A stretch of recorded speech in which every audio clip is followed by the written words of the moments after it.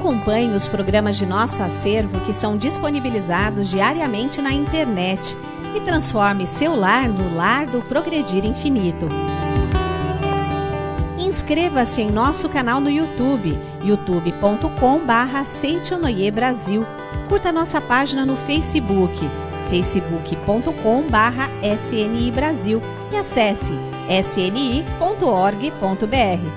Programa SEICHO-NO-IE na TV, a qualquer hora e em qualquer lugar, levando até você o modo feliz de viver em harmonia com a natureza.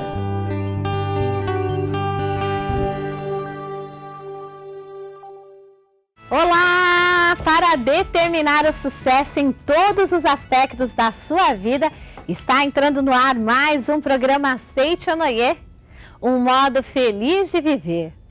E hoje o preletor Fernando Onodera fala sobre o corpo carnal como representação de pensamentos e sentimentos. O corpo carnal é reflexo de nossos pensamentos. E no quadro de perguntas e respostas, o preletor Enio Masakihara recebe o preletor Marcos Rogério Silvestre Vaz Pinto. Eles respondem a uma telespectadora. Não conseguimos ter filhos, apesar dos tratamentos médicos. O que fazer? Pode ser que esteja na sua mente plantada a ideia de não dar continuidade à geração da sua própria família. Fique conosco e tome nas mãos o leme que dirige a embarcação da sua vida. Com o livro Mente Câncer, você aprende qual é a causa mental dessa doença e como se livrar dela, bem como vários relatos surpreendentes de curas após as pessoas atingirem um estado mental que domina os sintomas dessa doença. Na SEICHO-NO-IE, as experiências têm demonstrado que ao mudar estado mental, o câncer desaparece. Se você deseja adquirir este livro, basta você ligar 0800 770 2600, acessar o site www.sni.org.br/livraria virtual ou numa sede da SEICHO-NO-IE mais próxima de você. Um amontoado de pele, músculos e ossos que um dia será encaixotado para sempre, não pode encerrar a totalidade do ser humano. Por isso é que estudamos aqui na Filosofia de Vida SEICHO-NO-IE o corpo carnal como representação de pensamentos e sentimentos. Vamos então acompanhar a palestra do preletor Fernando Onodera.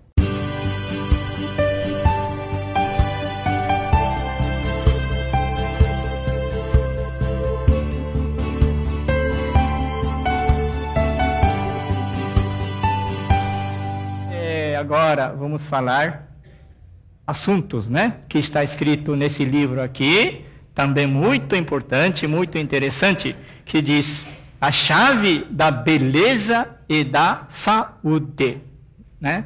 Então, para se tornar bela, a chave está nesse livro, né? E chave para tornar-se saudável também está escrito nesse livro.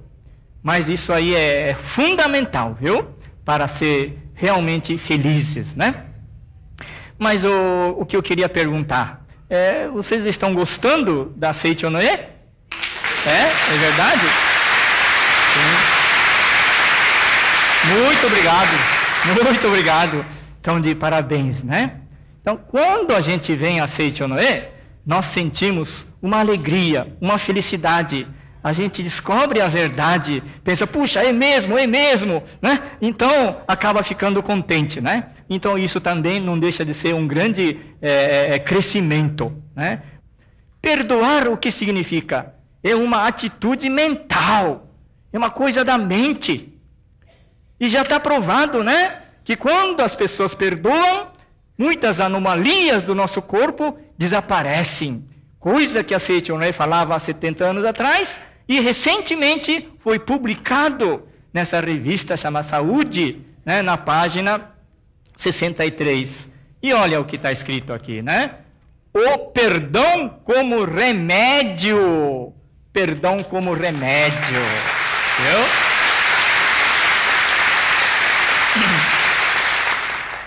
Eu não vou ler tudo, por falta de tempo, né?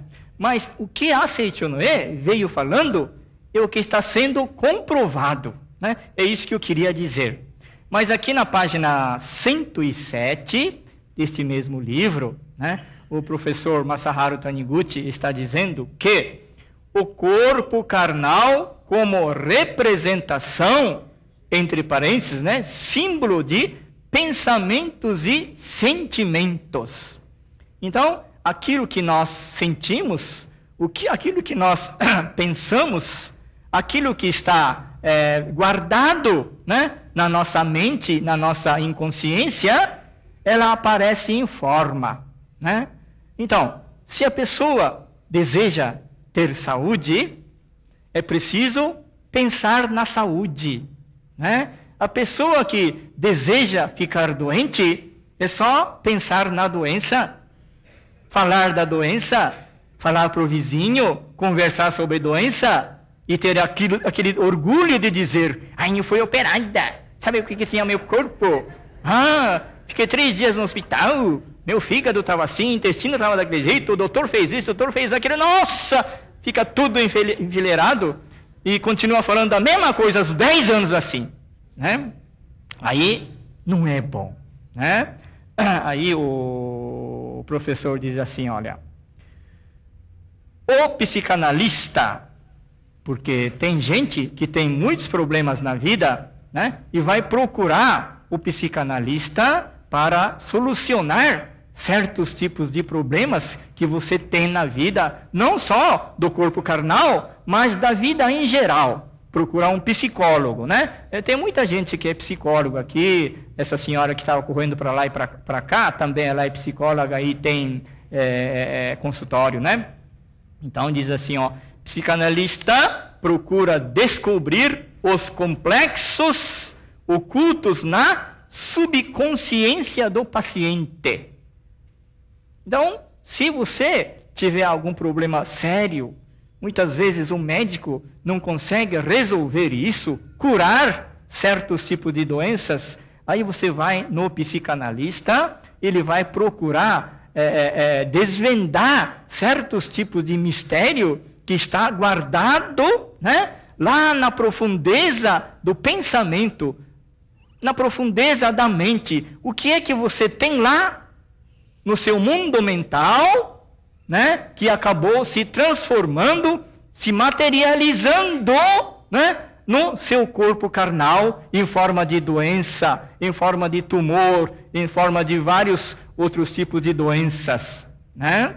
Por isso que a SEICHO-NO-IE sempre está dizendo que o corpo carnal é reflexo de nossos pensamentos, ou se não, é sombra daquilo que está gravada desde há muito tempo na profundeza da nossa inconsciência, e muitas vezes nem conseguimos perceber que este ou aquele era o grande problema, né, empecilho que estava atrapalhando o crescimento da nossa vida, né? E aí o psicanalista, coletando os elementos necessários por meio de vários métodos de observação, tais como análise de sonhos, verificação da rapidez ou morosidade da reação à palavra de estímulo, constatação de erros e lapsos na vida cotidiana, né? Então, se você, desde criança, não teve a oportunidade, né, de receber uma boa educação, né, nasceu, cresceu, vendo e assistindo sempre os pais brigarem, papai batendo na mamãe, papai se separando na mamãe e outras coisas parecidas, naturalmente que esta pessoa, amanhã que eu digo, mais futuramente, pode trazer algum tipo de incômodo na sua vida, né?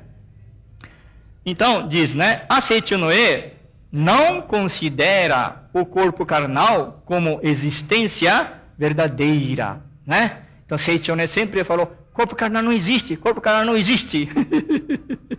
As pessoas que não estão entendendo nada, ficam, será que não existe mesmo? Puxa vida, né? Existo sim, estou aqui, ó. Né? Mas o que está querendo dizer não é que não existe, mas sim como representação né, de nossos pensamentos e nossos sentimentos, né? Então, a psicanálise da SEICHO-NO-IE não consiste em utilizar métodos como o de análise de sonhos, mas sim em chegar diretamente à origem do problema, observando os sintomas manifestados. O aspecto manifestado pelo paciente simboliza seu estado psicológico, né? Olha só, né? Então, a origem do problema, né?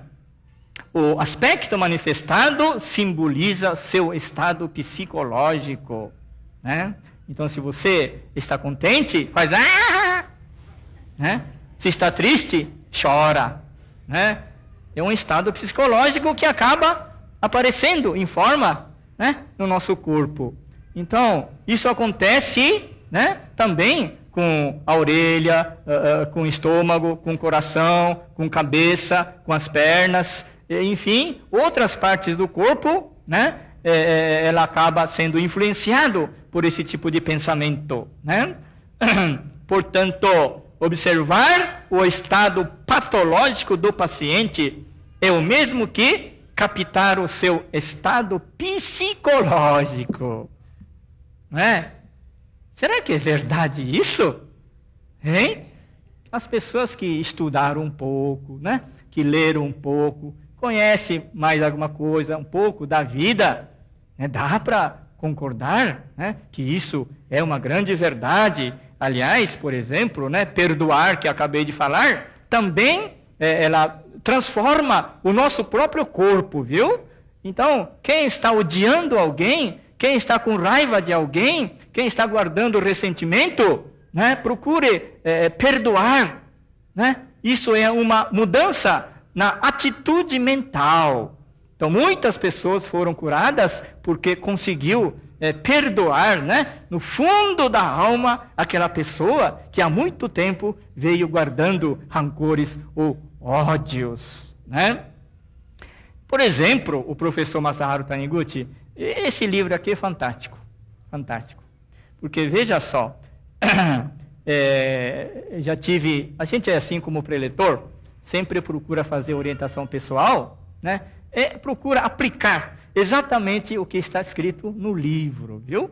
Né? Então, por isso que eu falo assim, quem tem problema, olha, vamos ler livros, né? Bons livros, vamos conhecer as coisas da vida, né? Muita gente não lê quase nada, né? Assiste só novela, né? E acha que já sabe tudo da vida, né? Pode assistir novela também, viu? Naturalmente, né? Mas é preciso, né, sempre procurar, como eu falei, né, evoluir sempre, né, conhecer as coisas da vida, né, porque o conhecimento, gente, é vasto, viu? Não tem limite. Sinceramente, não tem limite, né? Então, a gente coloca como ponto de referência os livros para poder fazer as orientações pessoais, né? Tem pessoas que estão com dor de cabeça, dor de barriga, né?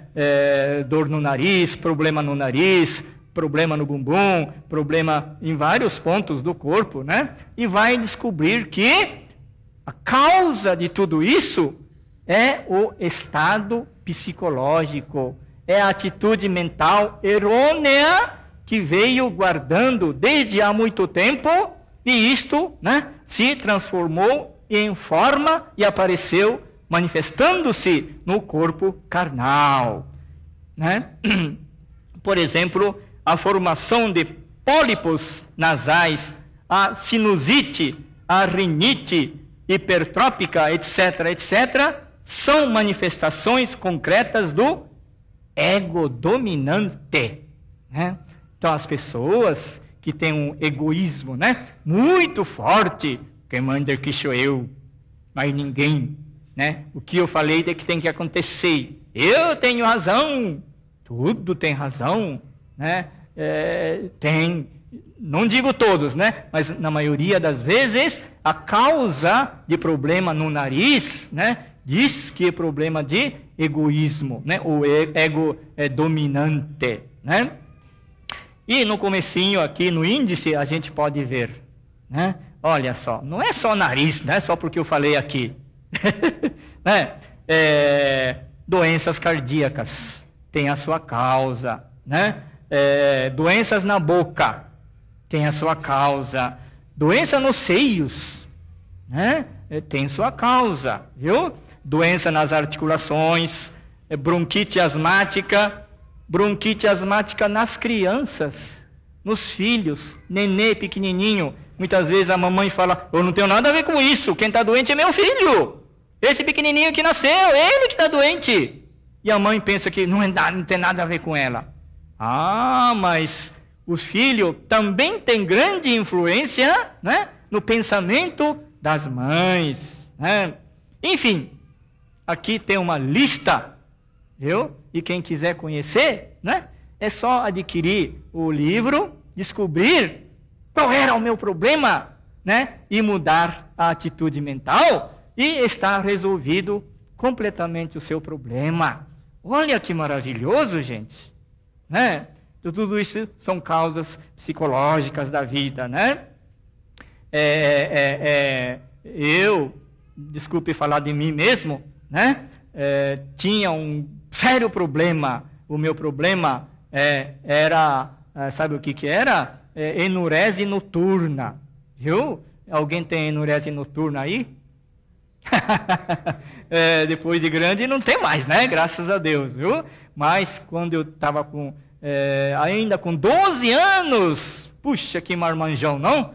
Ainda fazia aquilo na cama à noite. Meu Deus do céu, né? Mas, graças a SEICHO-NO-IE, há muitos anos, né? Foi resolvido. Porque se não tivesse a SEICHO-NO-IE, até hoje, hein? Olha, né? Mas isso também tem causa, viu? Né? Você sabe que este ano a imigração japonesa está completando 100 anos no Brasil. Puxa vida, né?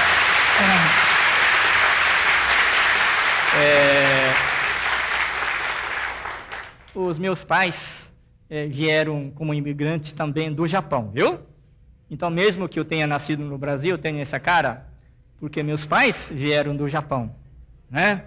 Mas a minha mãe sempre queria voltar para o Japão, né? Vivia numa vida pobre, paupérrima, trabalhava, nunca se ganhava dinheiro, né? E falaram para meus pais que vem ao Brasil, carpi, cafezal durante 3 anos, já ficava milionário e pode ir embora para o Japão. Isso acontece? Meio difícil, né? Impossível não digo, né? Mas trabalhava com este sonho. Mas tiveram filhos um atrás do outro, né? Porque antigamente não tinha televisão. Bom, não é por causa só da televisão, né? Mas quando eu nasci, eu já era 8º filho. 8º, gente, né? Mesmo assim, com todo esse tempo que passou, meu pai não ganhava dinheiro e minha mãe, então, chorando, caindo água do olho, com tristeza, querendo ir embora para o Japão. Então, essa tristeza era mais intensa justamente quando eu estava na barriga dela. Olha, e aí o que houve? Eu nasci, né, saudável, lógico, mas o tempo foi passando, né, e não parava de sair água, não daqui, mas de um outro lugar. Hoje, falando essas coisas, né, parece uma brincadeira, parece uma piada, viu? Mas não é fácil ficar fazendo isso todas as noites. Experimente. Não é agradável, não, né? Mas a causa estava exatamente, né, no lado psicológico justo da minha mãe, né? Que naquela época não se falava da SEICHO-NO-IE, ninguém divulgou SEICHO-NO-IE naquela época, então não sabia essas coisas, dizendo que é o corpo carnal, é sombra da mente, ninguém falou isso, né?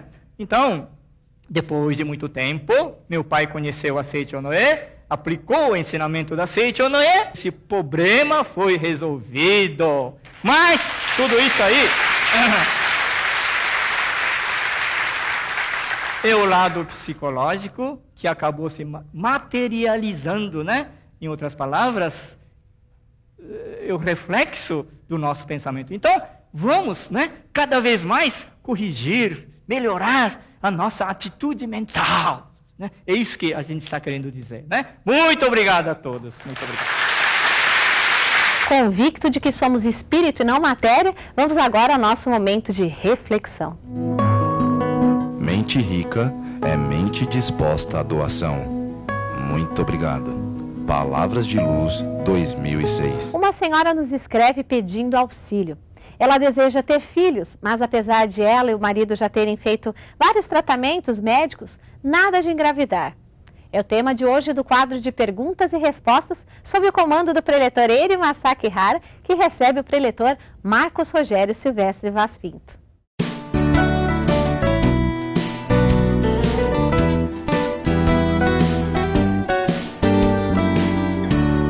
Obrigado, a SEICHO-NO-IE trazendo resposta para você que quer aí receber um filho e não está conseguindo. Então hoje o quadro de perguntas e respostas é para você. Convidado especial de hoje, o professor Marcos Rogério. Tudo bem, Marcos? Tudo bem, não? Professor, não só a pessoa que escreveu, mas tem muitos que a gente ouve falar por aí que quer receber um filho e não consegue, né, conceber esse filho, no caso das mulheres. E a pergunta de uma delas veio exatamente: quero ter um filho, mas eu não consigo. Queremos, mas não conseguimos. O que fazer?